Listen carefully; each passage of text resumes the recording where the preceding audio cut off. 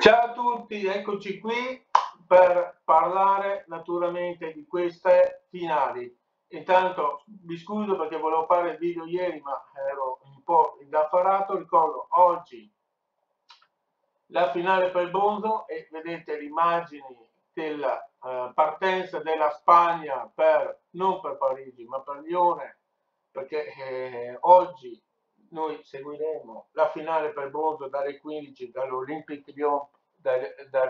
Lione, Olympic Park Lione, abita Katia Itzel Garzia, contori penso quarta ufficiale, Medina e Ramirez sono gli assistenti arbitrali, al VAR invece Almari e Diane Muniz dos Santos.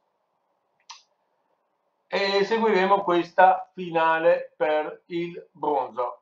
Che finale del bronzo sarà? Intanto inutile dire che si affronta due deluse, più la delusa primis è comunque la Spagna, perché la Spagna non voleva stare in questa finale per bronzo, voleva partire per Parigi per giocarsi con gli Stati Uniti,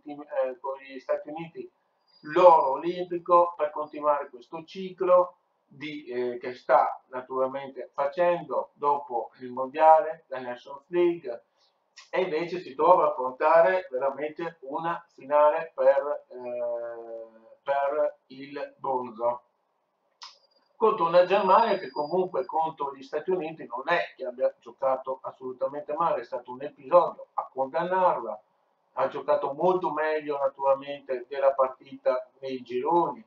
Insomma, è una finale che olimpica comunque, non è una finalina mondiale. Il bronzo mondiale ha un valore molto inferiore, ma il bronzo olimpico invece, come sappiamo, ha un valore molto forte. Però tra le due chi vuole più la medaglia di bronzo è la Germania rispetto alla Spagna. Bisogna vedere come starà bene, come sta psicologicamente, posso dire psicologicamente, con la testa la squadra di Torneo, perché la botta contro il Brasile, forse entrando in campo con la vittoria, forse anche col peso del pronostico, il panico, ha fatto questo incredibile risultato, che è finita 2-4, ma era 1-4, una goleata, addirittura 4-1 per la Serie A, quindi è goleada comunque, anche se il primo gol è stato un errore veramente di Catacol. Vedremo anche come sta Catacol proprio, perché se giocherà naturalmente anche lei, se invece giocherà Misa Rodriguez, che comunque è stata attaccata anche dai tifosi proprio per la Serie A, proprio per la sua prestazione negativa in Repubblica Ceca. Campionessa del mondo che comunque hanno fatto 3 sconfitte da quando sono campionesse del mondo: Italia, Repubblica Ceca e Brasile, ma quella che conta di più è quella con il Brasile. Questa è stata molto molto coicente, forse mettendola a terra una Spagna che secondo me forse si comportava un po' troppo da sborona. Certo, a parte i sorrisi, i sorridenti, ma forse si sentiva quasi già in finale, e invece non è stato così, perché dall'altra parte si è trovato una Serie A che ha giocato per Malta, è quello il discorso. Quindi se per me il problema è psicologia, forse anche un po' le gambe, dall'altra parte invece Oscar Ubrecht ha un problema di infortuni.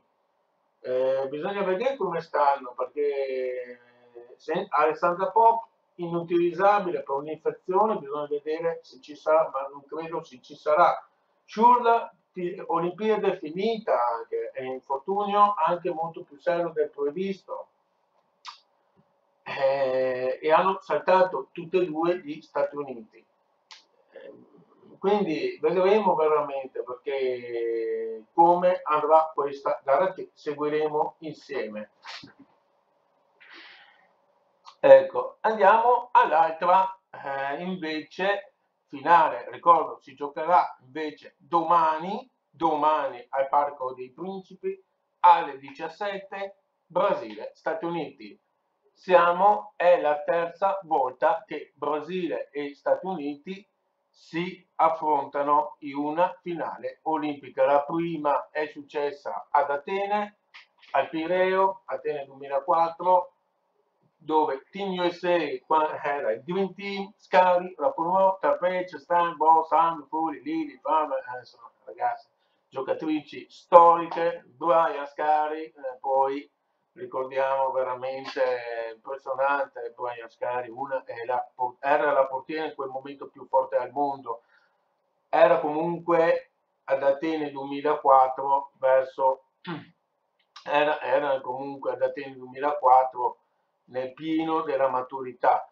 Il Team USA che veniva anche lì dalla sconfitta mondiale proprio in casa, proprio con la Germania, dopo quella famosa sconfitta 3-0 in semifinale contro la Germania, poi che ha alzato proprio la Coppa del Mondo, ha vinto comunque l'oro olimpico, ha vinto l'oro olimpico contro un Brasile che vedeva veramente la crescita di quel Brasile bellissimo che abbiamo visto poi in Cina.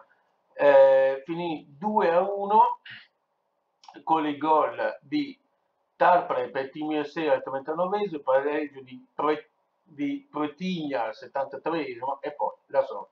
Herbie one back, 100 pensato poi 3 minuti dai calci di rigore ha messo a rete il gol che ha dato a Team USA il secondo oro olimpico, perché ricordiamo a Sydney 2000 c'è stata l'unica sconfitta di Team USA nella finale olimpica contro la Norvegia 3-2. Team USA e Brasile si affronteranno anche naturalmente nella finale di 4 anni dopo a Pechino. Si giocò allo stadio naturalmente dei lavoratori. Era in quel momento lì anche lì la squadra, la Youth Women National Team, veniva da una sconfitta mondiale, guarda caso, e veniva da una batosta incredibile, perché ricordiamo che con il Brasile al mondiale c'è stata la più grande sconfitta del Dream Team, 4-0, con tripletta anche, mi pare con tripletta o doppietta di Marta. Era il Brasile fantastico, quello era il Brasile più spettacolare. Barba, Simone, Tenare, della Costa, Mani, Daniele, Formiga, Est, Marta, Cristan e Erika. Dall'altra parte invece il Dream Team vedeva in cambio con Drascheri a solo Mister, la Ponte, Rodriguez, Aureliot, Mark Grapp, Ulcres e Cialupni. Questo era praticamente il Dream Team di quel tempo. E chi vinse? Naturalmente vinsero gli Stati Uniti. Vincono gli Stati Uniti, pensate un po', al 6° minuto di recupero grazie a un gol di Carly Lloyd, ha portato via al Brasile ancora una volta l'oro olimpico, e ancora una volta il Team USA non perde il mondiale, vince l'oro olimpico. E sappiamo, dopo c'è stato la bis, questo era il bis naturalmente di Atene, è arrivato il tris a Londra 2012, anche lì sconfitta al mondiale, vittoria naturalmente dell'oro olimpico. Ecco, ricordo anche che nel 2008 è arrivata anche il mondiale under 20 per gli Stati Uniti, guarda caso, dove c'era una certa Alex Morgan. Insomma, questo è i precedenti naturalmente. Il Brasile non vince con Team USA proprio dal 2007, da quella partita, da quella semifinale olimpica, semifinale scusate, mondiale in Cina. Intanto vi dico già che arbiterà Tess Olason, ci sarà la nostra Francesca di Monte, quindi in bocca al lupo a lei, quindi non prenderà comunque la medaglia perché ricordiamo che nelle Olimpiadi le medaglie vanno solo agli atleti, non agli ufficiali di gara, ricordiamo è Olimpiade, non è mondiale, anche se questo sembra un mini mondiale. Ecco, e poi il solito Carlos Leggero Grande al VAR insieme a Ivan Bebek. Vabbè. Ecco, che dire, adesso il Brasile. Allora, precisiamo una cosa. Il Brasile di Arthur Elias non ha brillato questi giochi olimpici. Quando ha iniziato a brillare? Quando non c'è stata Marta. Cioè, veramente hanno giocato tutte insieme per Marta. Adesso Marta torna. E come sarà il Brasile domani alle 17? Che ricordo seguiremo questa finalissima. Come sarà veramente? Perché adesso Marta torna, perché domani finalmente ha avuto 2 giornate di squalifica dalla FIFA e quindi tornerà naturalmente in campo. Vedremo come sarà questo Brasile, se veramente si uniranno per vincere loro. La Seleção, se riesce veramente a fare questo, per me lo può vincere veramente loro e mi piacerebbe vedere veramente Marta finalmente con un titolo. Anche perché forse sicuramente stringerà i denti perché e naturalmente lo vorrà anche il presidente Lula che Marta partecipa al mondiale in casa. Parlo del mondiale fra 3 anni, perché ricordo fra 3 anni ci sarà il mondiale in casa per il Brasile. Ricordiamo che la Serie A e il Brasile tra maschile e femminile. Nel maschile ricordiamo le 2 delusioni anni 50 e naturalmente 2014 7-1 dalla Germania, ancora è diventato storico quella partita lì. Il paese punterà tanto naturalmente a cercare di mantenere proprio in Brasile la Coppa del Mondo e cercare di vincere proprio almeno il mondiale veramente femminile finalmente anche in casa. E quindi Marta potrebbe stringere i denti e chiudere proprio la carriera addirittura con Brasile 2027. Ecco, quindi vedremo quello che succederà. Dall'altra parte Maier non ha problemi di formazione, perché sicuramente squadra che vince non si cambia, farà forse qualche cambiamento, ma ha fatto ma è inutile continuare. Maies ha detto non ha problemi, la squadra sta bene, è un gruppo quello dei team. Ha detto che è un dream team acerbo. Forse sì che è un dream team acerbo, perché come è andato ai giochi olimpici non è andato tanto bene il dream team, pareggio con la Costa Rica. Ho visto questa partita veramente proprio in diretta su YouTube, grazie a un canale di YouTube, ma è stato anche per merito anche della portiere Costa Rica che gioca anche in Spagna con Levante. Ma il discorso col Deportivo La Coruña, scusate, non con Levante, ma il discorso che forse Team USA si è nascosto, perché Team USA ha una difesa paurosa, Foz, Jim, Dan e Solete, con Dan che invece nella partita, questa era la gara contro naturalmente il Giappone. Invece nella partita contro la Germania Dan è andata finire a centrocampo, insomma può giocare in difesa, può giocare a centrocampo, insomma poi ha una trinità roba strepitosa, esce una, ne entra l'altra e il risultato non cambia. Il risultato non cambia perché ha giocato Samantha Coffey, è uscita Davison, è entrata Sonnet, non è cambiato niente in difesa, cioè poi Sonnet che è uscita forse anche per decisione tecnica, è andata poi, scusate, Davison che è uscita per scelta tecnica, è andata dopo ad abbracciare Sonnet, insomma è un gruppo questo, è un gruppo. Diciamo che Team USA ha fatto la prima parte molto bene, da cui la Germania ha battuta addirittura 4-1, però nei quarti di finale è passata solo con i supplementari.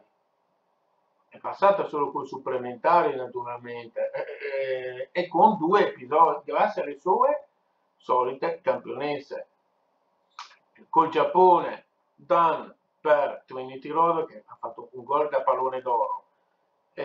Poi ancora con la Germania invece ci ha pensato Melo Svensson che era bruttissima gara in Melo Svensson contro la Germania, eppure ha fatto quell'assist filtrante che è passato e è andato a Sophie Smith naturalmente un gol che è scattata, come si può dire, come Alice Morgan proprio ha dimostrato veramente di essere la erede di Alex, ha superato veramente Berger per gol del partita.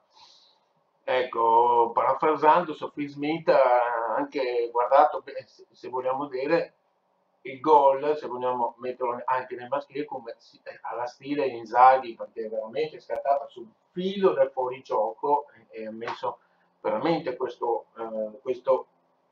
il gol partita. Insomma, non hanno problemi Emma Ayers. Artus Elias invece i problemi purtroppo li ha.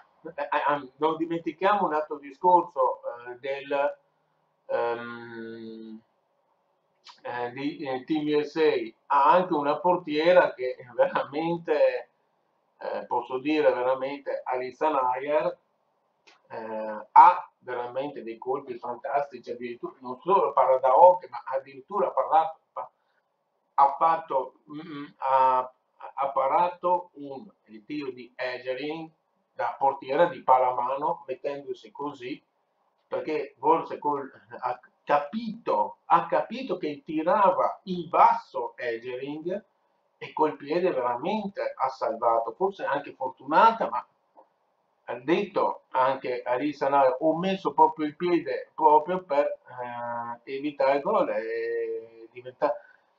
è veramente adorata proprio dalle compagne. Devo dire che proprio Alissa Nair ha sostituito alla grande veramente solo che nel 2016 ne ha combinate peggio peggio dei Sorci Verdi, ma soprattutto equivale quasi a Bias Carey, se vogliamo dirlo. Sarà difficile per il Team USA sostituirla proprio a Alissa Nair. Dall'altra parte Artus Elias è vero, ritrova Marta, ma attenzione, attenzione perché il problema sono i resti della partita contro le campionesse del mondo. In particolare Agnomi, uscita per un colpo alla testa, bisogna vedere le sue condizioni, anche le condizioni di Lauren.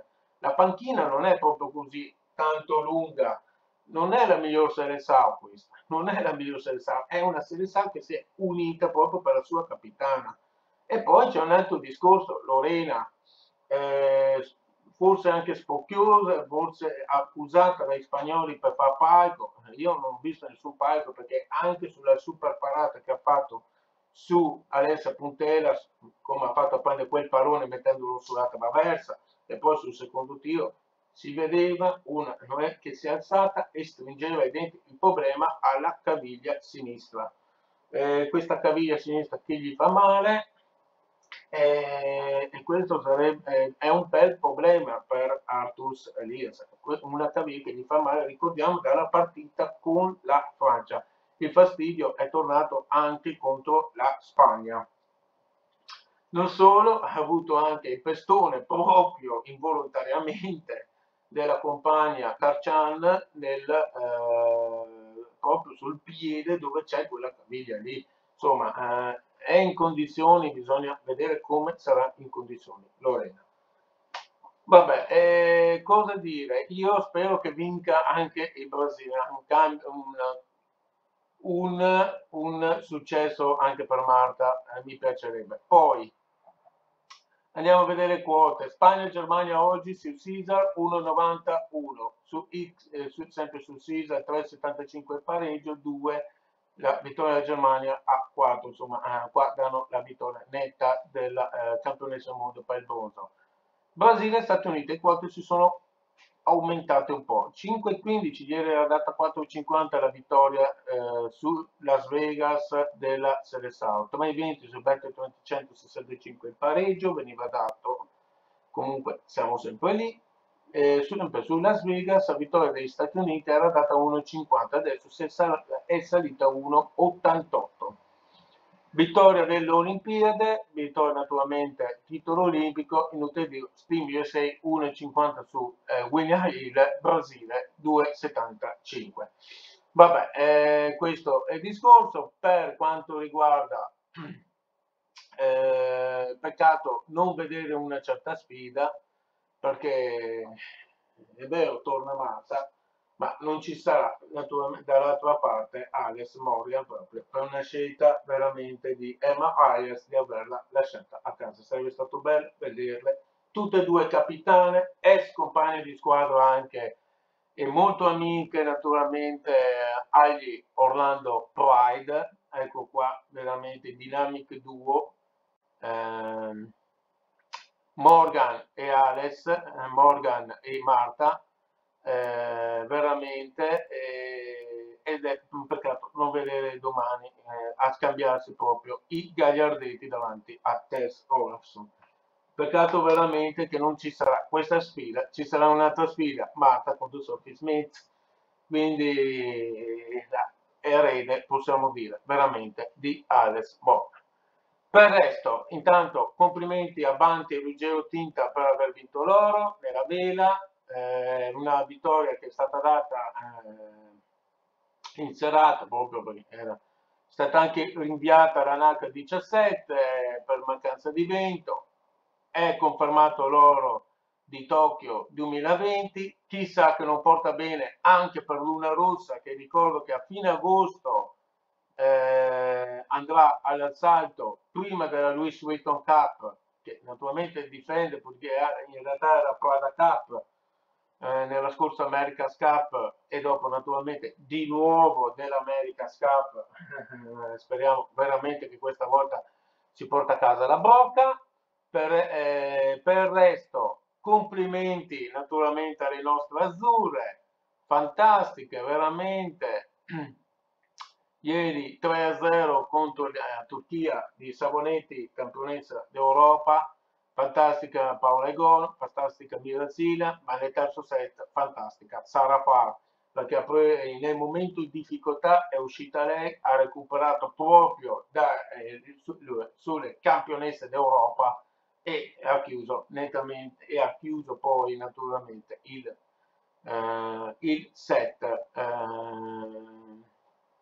conquistando naturalmente il 3-0. Quindi ci siamo anche un po' più riposate rispetto a Team USA e proprio affronteremo proprio Team USA in finale la squadra di Coach Kirali e sarà una bella sfida con Velasco. Oggi durante naturalmente intanto facciamo anche i complimenti il compleanno a Simone Gianelli per il capitano degli Azzurri.